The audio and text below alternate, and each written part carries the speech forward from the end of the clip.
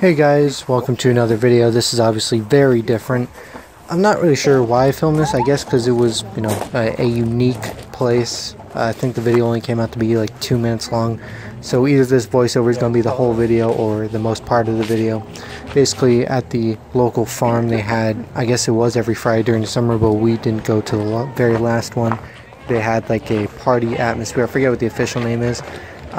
Basically a lot of kids stuff, but then there was also the live music that they had, which was actually good, and then the hour-long wait for food, which is the main reason why people go there.